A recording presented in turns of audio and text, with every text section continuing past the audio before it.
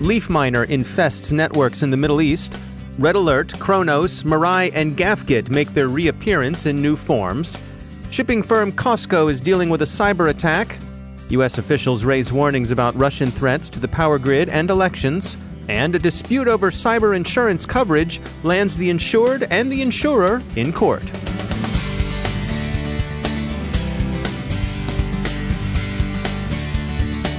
And now some words from our sponsor, Cylance.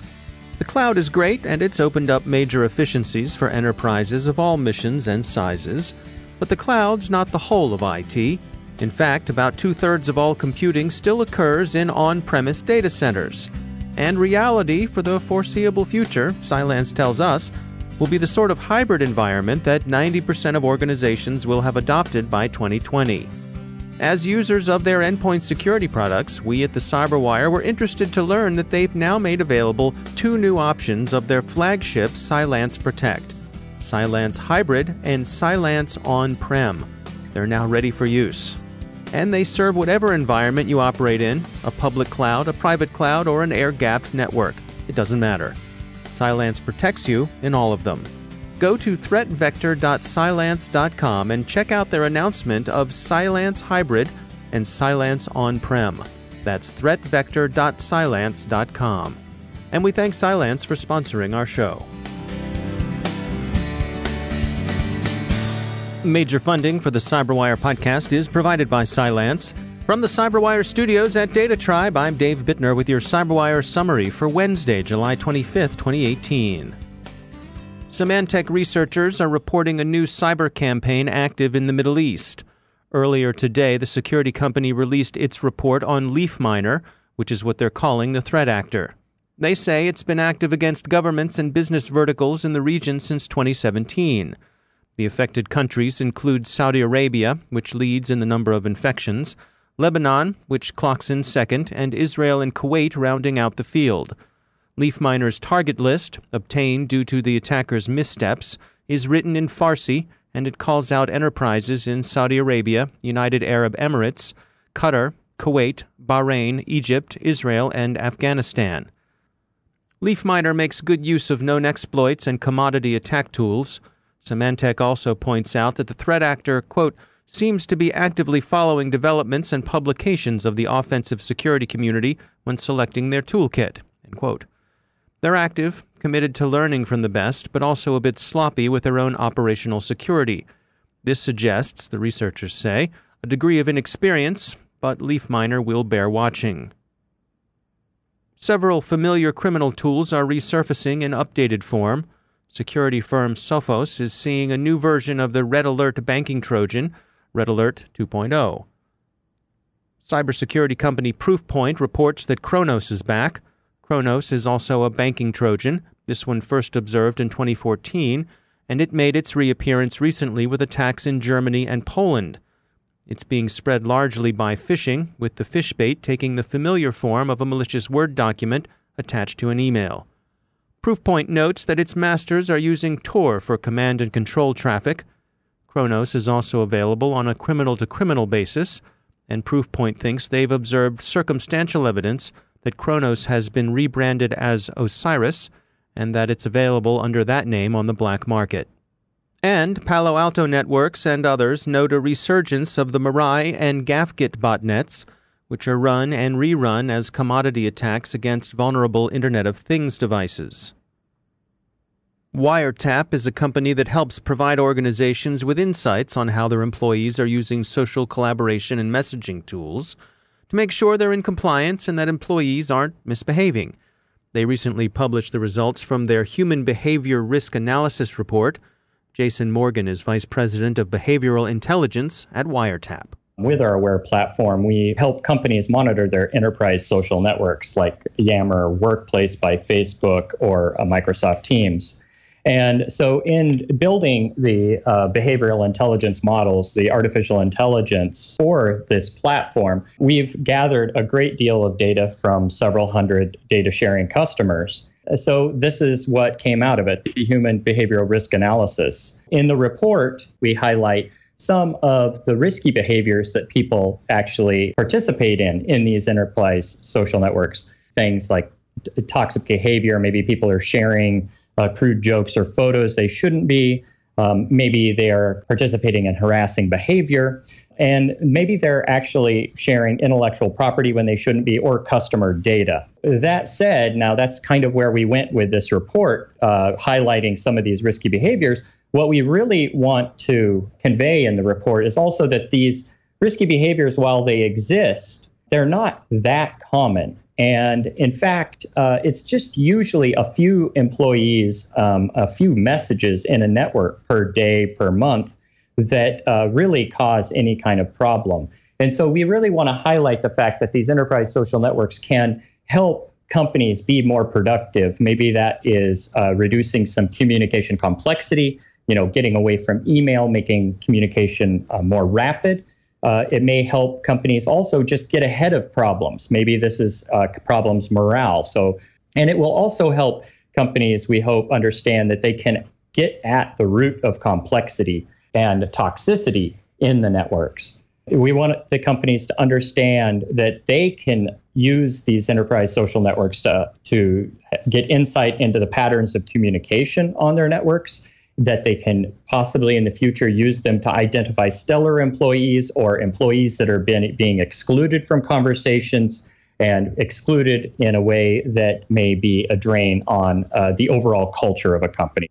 Now, in terms of managing risk, what are your recommendations for organizations as they deploy these tools, which clearly are useful and can help workers be more efficient, and I suppose as you lay out also can help with employee morale. You sort of have this virtual water cooler where people can get questions answered quickly or check in with their coworkers.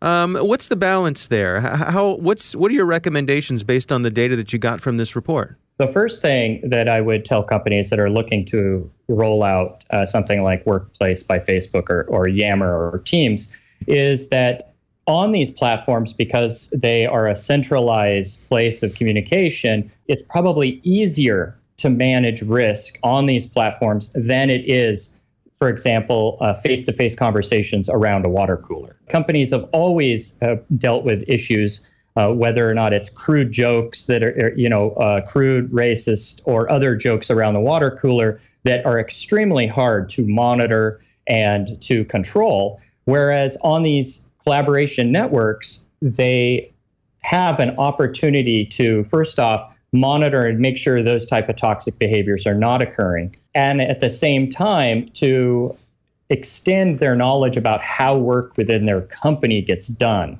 So this is something I noticed coming from enterprise, and I've spoken to other people here at Wiretap and then their customers, is that they don't know a lot of times how work actually gets done. You don't know who the important people are at a company. They aren't always the people sitting in the seats that you would think they are. These social networks, while they do raise another vector of potential risk, they actually, if you ask me, decrease the ultimate risk to the company because it can be monitored. At the same time, they're opening up opportunities to identify productive employees, identify where problems might be arising that wouldn't even ever be talked about otherwise. That's Jason Morgan from Wiretap. You can check out their Human Behavior Risk Analysis report on their website. The maritime shipping firm Cosco reports that a malware infection is impeding but not stopping its operations. The infestation apparently began at the Cosco terminal in the U.S. port of Long Beach, California. It's said by industry publication Lodestar to have spread last night to the line's UK operations. The incident has reminded observers of the effect NotPetya had on the Maersk line last year. That particular attack is reckoned to have cost Maersk some $300 million, and NotPetya was in all probability directed principally at Ukrainian targets. The disruption and economic losses elsewhere were just so much gravy. The Cosco incident seems not to be as serious as the one that affected Maersk and other logistics companies. Cosco says that ship operations are unaffected, and the company stresses that safety of navigation is not impeded at all. But business communications are being hit. How the company handles the attack will provide a good indication of how the shipping sector has improved its resilience since last year's Russian wake-up call. And speaking of the Russians, they're much in the mind of the U.S. Congress and media this week. Warning has come from several official quarters that Russian hacking of American infrastructure, especially the power grid, is a looming threat. Several reports, rendered both to Congress and the media, describe the extensive battlespace preparation and successful compromise of electrical power infrastructure control centers that Russian operators, call them Energetic Bear for short, have achieved. Obviously, the North American power grid hasn't been taken down. Canadian and U.S. electrical power distribution is so closely coupled that disruptions cross the 49th parallel north easily and freely. So this is a Canadian issue as well, but, well, it could happen. Industry sources vigorously second the official warnings. Security industry comments run from, well, this is the new normal, to, well, we've known this for years, what took you so long? To, and why all of a sudden are you shouting the obvious from the rooftops? To, keep calm and take a deep breath. In truth, as many point out, such alerts have been sounded for some years, but they're being delivered with unusual urgency this time around. It's not just the power grid either. Christopher Krebs, the U.S. Department of Homeland Security Undersecretary for National Protection and Programs Directorate, yesterday testified about election security to the House Committee on Oversight and Government Reform. His statement, for the record, offered a comprehensive overview of the measures the National Protection and Programs Directorate has taken to help state and local election authorities protect themselves against vote hacking narrowly conceived. Much of this takes the form of intelligence sharing, technical assistance, and mutual cooperation. Undersecretary Krebs did say, with respect to the in many ways more interesting issue of Russian information operations, that Moscow had, as he put it, quote, continued malign influence operations, end quote, into this year, although not apparently on the same scale that was observed in 2016. This seems only right, since, after all, this is an off-year election, and it's reasonable to think the Bears have a civics class understanding of the relative importance of presidential and midterm voting. DHS isn't writing off the prospect of direct hacking either, especially given reports that some 21 states have seen scans of electoral systems attempted over the past 2 years. Whether the executive branch is crying wolf or not, Congress is certainly howling. The warnings come as the U.S. Congress shapes the defense authorization bill, in which cyber provisions figure prominently.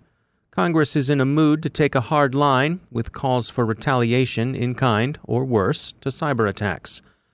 There's also a move afoot in the Senate to form a commission to study and develop advice on cybersecurity policy.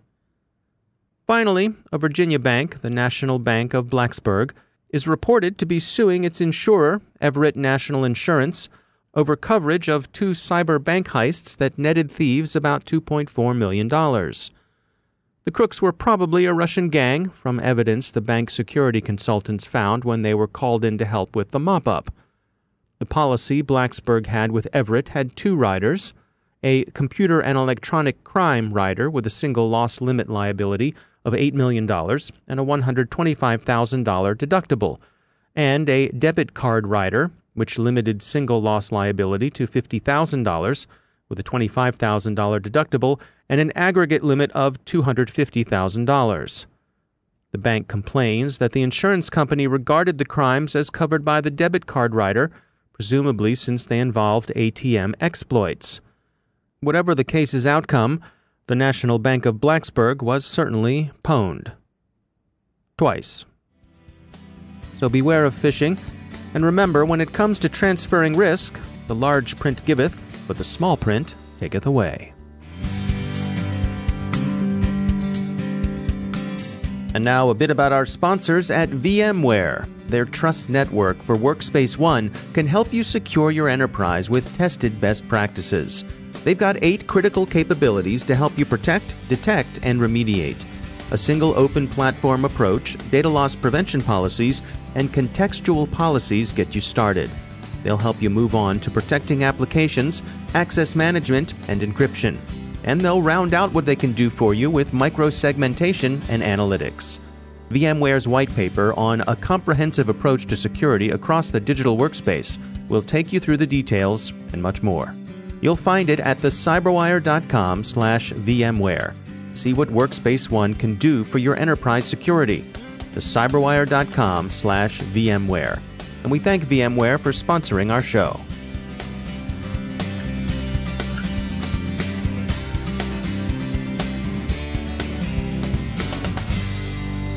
And I'm pleased to be joined once again by Professor Awais&Rashid. He's a professor of cybersecurity at the University of Bristol.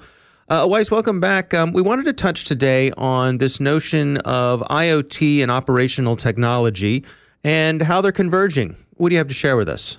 So operational technology, which is a catch-all term, is the kind of systems that we use in industrial infrastructure. So these are the kind of systems that are used to control water treatment, power grid, manufacturing facilities, and increasingly widely used in high-value manufacturing and those kind of settings.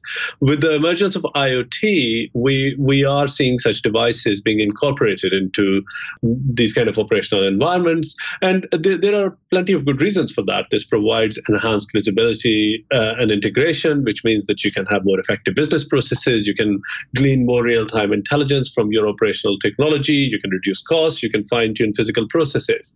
However, this convergence also means that the boundary between what are your traditional legacy operational technology environments, which were not originally supposed to be connected to other networks and at least the internet, is now interacting with more contemporary IoT sensors and actuators that are connected and are supposed to have remote connectivity and control. And that poses a number of interesting challenges for security. So take us through, what are some of the challenges there? You can imagine a scenario where you have a number of, older devices like programmable logic controllers or your remote telemetry units, sometimes running on protocols which do not have authentication and encrypted communication built into that, now interfacing with an IoT gateway, which is gleaning intelligence and pushing that data into the cloud and so on. And that in itself provides interesting challenges and new problems in terms of the attack surface of this kind of a convergent environment. We need to understand what the attacks look like in this kind of convergent environment. The cyber kill chain is very well known as a model in industry, showing how the attacker may be disrupted at different stages of an attack. In a simplistic way, maybe we need some kind of a cyber kill chain that represents this kind of convergent IoT and operational technology environment. And where do you suppose things stand right now? Are we where we need to be? Or what do you see as we look forward? I think there are a number of things that we can look at. One of the things is to understand as to how the convergence leads to potential vulnerabilities being exposed to attackers. We need to understand what the attack models in this kind of convergent setting might look like. So, for example, attackers pivoting from the operational technology onto the IoT or vice versa. What are the possibilities of lateral movement or privilege escalation in these kind of settings? So there are a number of unknowns at this point in time, simply because traditionally these kind of environments haven't had this level of connectivity. And I think we do need to have better ways of analyzing attacks in this kind of convergent environments. We also need more specific and perhaps specialized intrusion detection systems that are attuned to what you would think of as the melting pot of legacy and non-legacy technologies and protocols coming together. Professor Awais&Rashid, thanks for joining us. And that's the CyberWire. For links to all the stories mentioned in today's podcast, check out our daily news brief at thecyberwire.com. Thanks to all of our sponsors for making the CyberWire possible, especially to our sustaining sponsor, Cylance. To find out how Cylance can help protect you using artificial intelligence, visit cylance.com. And Cylance is not just a sponsor, we actually use their products to help protect our systems here at the CyberWire. And thanks to our supporting sponsor, VMware, creators of Workspace ONE Intelligence. Learn more at vmware.com. The CyberWire podcast is proudly produced in Maryland out of the startup studios of Data Tribe, where they're co-building the next generation of cybersecurity teams and technology. Our CyberWire editor is John Petrick, social media editor Jennifer Iben, technical editor Chris Russell, executive editor Peter Kilpie, and I'm Dave Bittner. Thanks for listening.